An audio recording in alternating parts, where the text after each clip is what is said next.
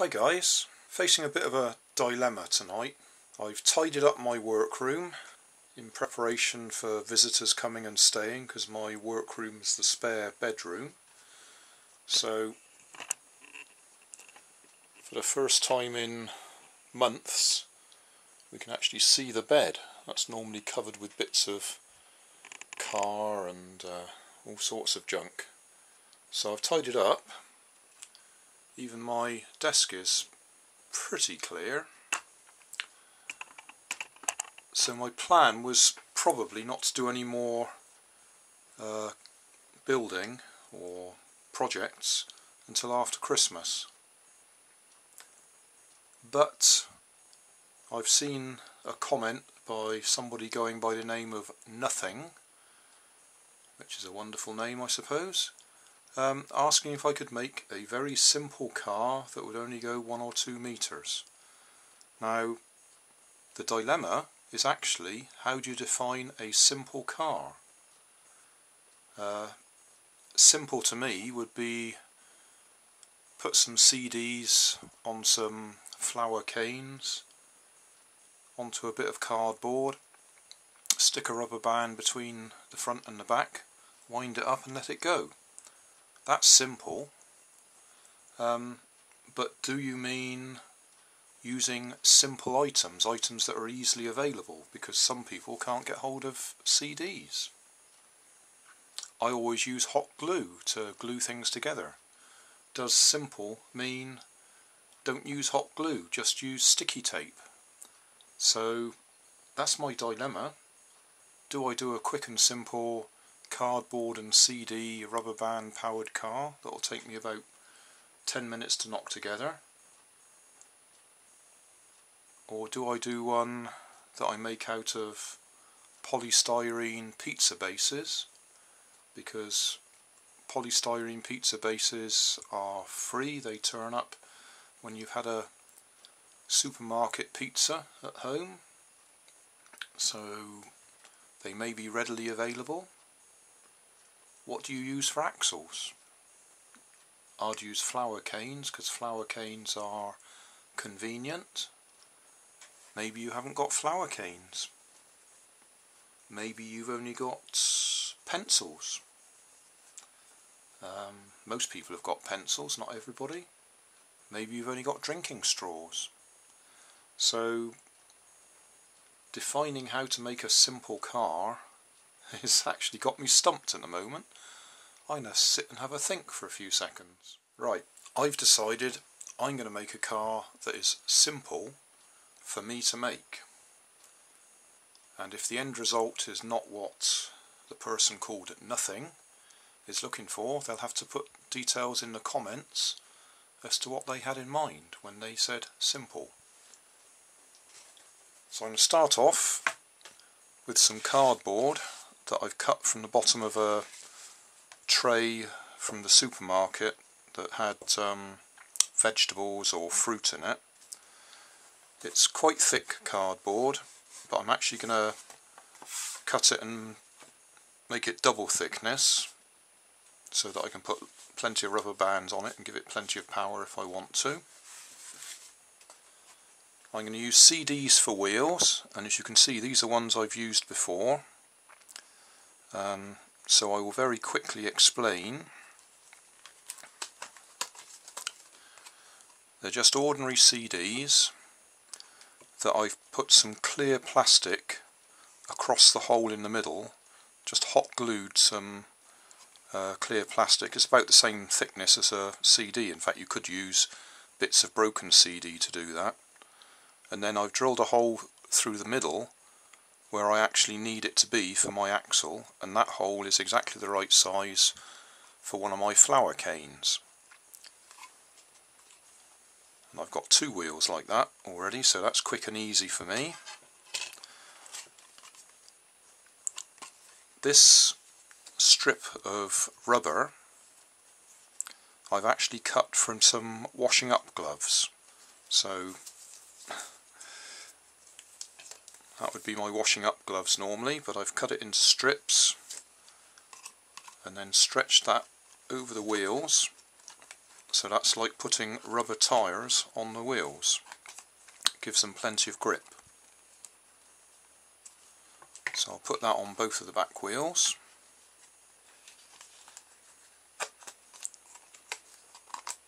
So I've now got two wheels there ready for the back wheels, for the axle. For the front wheels, I'm going to use these. These are wheels that I've cut out of credit cards, or similar to credit cards, plastic cards. Drew a circle, cut it out carefully, and drilled a small hole in the middle of it, and that's just the right size for a barbecue skewer. So that's my front wheels, front axle. Back wheels, I need to have a little look for some some flour cane to use as the back axle. That's a drinking straw. It's quite a big one, but that's one that I've got laying around. That'll do for my front axle tube. And then I've got some bits of ball pens, as we like to call them. I'd call them a biro, but that's probably incorrect. As you can see, this one's been cut into 3 pieces already, and I'll use them for the back axle tubes. Let's have a look. There's a bit of flour cane. I don't think I'll be using that one because it's got bits stuck to it already, but that's just the right size for the back axle to go through. So I need 2 pieces for the back axle and 1 straw for the front. So I've got everything I need. Oh, I'll need 1 paperclip. I've got one there that's already been straightened. So that'll be it. So that's about 6.5 inches. So let's make it 5 inches. And I can make it double thickness, so I need 2 strips 5 inches wide.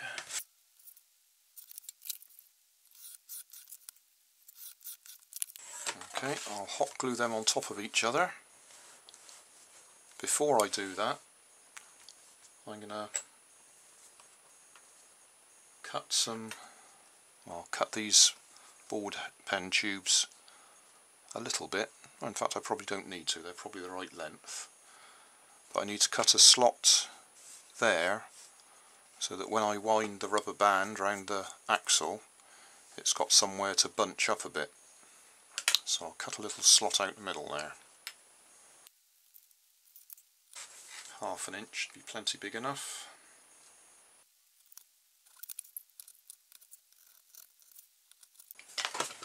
Do the same on that one.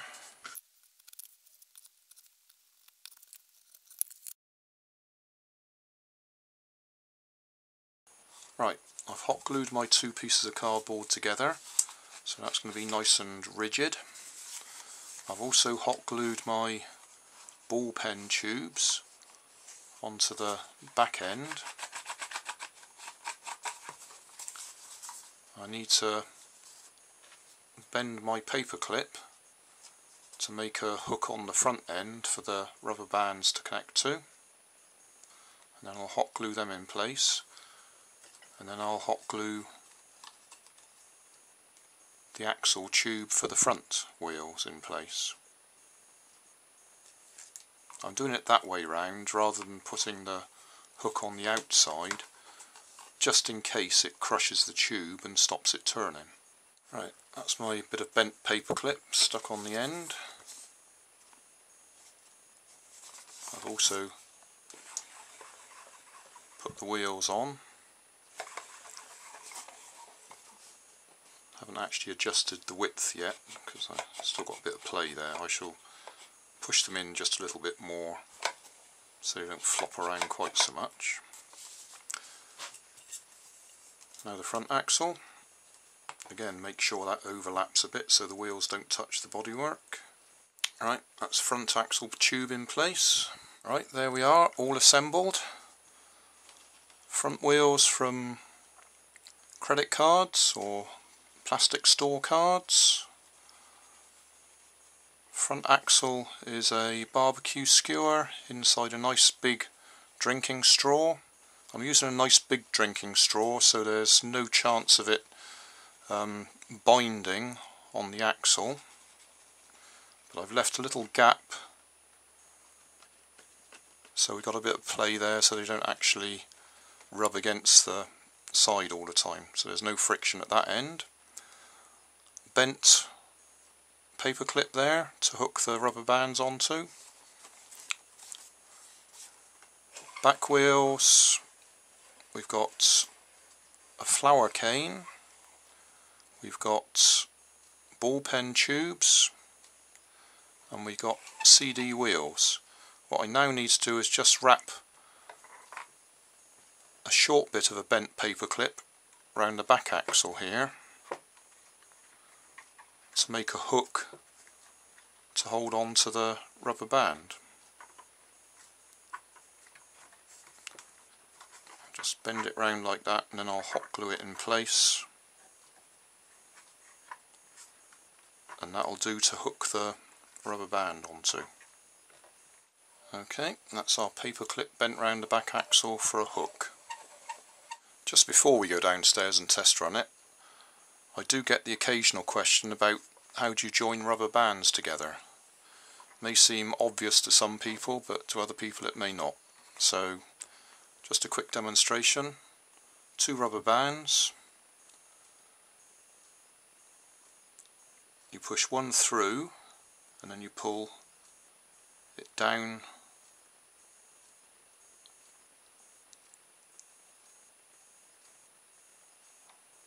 like that. Do that again. Through there. You can, actually, if I show you the other way, the result is the same, through and back through itself.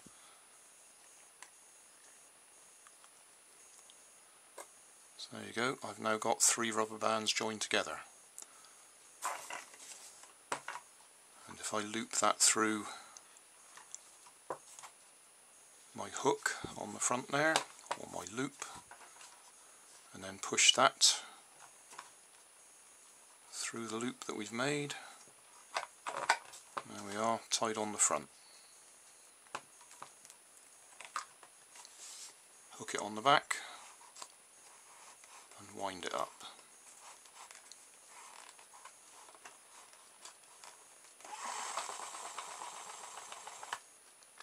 Now we'll go and test run it. Okay, let's test run our simple rubber band powered car.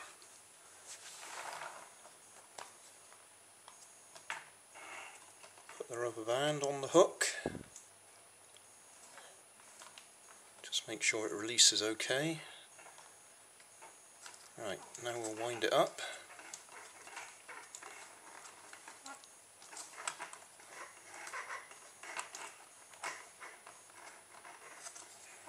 That should be plenty for in here. Okay, point it in the right direction and let it go.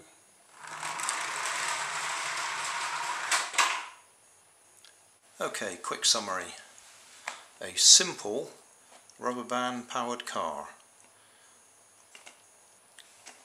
Thick cardboard, I've actually doubled it in thickness to make sure it doesn't bend under load. Front wheels are plastic discs cut from store cards or credit cards. The axle is a barbecue skewer. The tube is a drinking straw.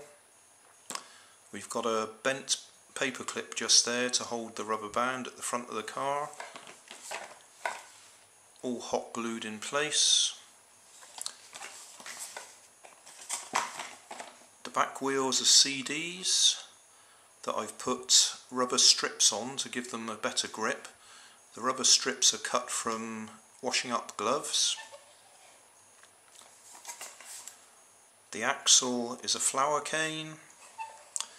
The axle tubes are ball pen tubes that just happen to be the right diameter for the flower cane to go in. And they're hot glued onto the back of the axle, onto the back of the car. That little slot we've cut out to make sure there's enough room for the rubber band to bunch up when we wind it round the back axle. And the only other thing is, because you have a big hole in the middle of a CD and we've got a small axle, I've hot glued some plastic, stiff plastic, straight across the hole and drilled new holes in the middle. So they're the right size for my axle. You could use a broken CD for that. That's the right sort of thickness plastic. I put a piece on each side and then drilled a hole through it the right size. Did I miss anything? Bent paper clip around the back axle, left with a little bit sticking up. See if we can get the angle right there. Yeah. So that the rubber band can hook onto it, and when the rubber band runs out, it just flicks off so that the car carries on freewheeling. So there you go. That's in answer to a person called Nothing asking me to do a simple rubber band powered car. If that's not simple enough, you'll need to tell me what it is that needs to be simpler.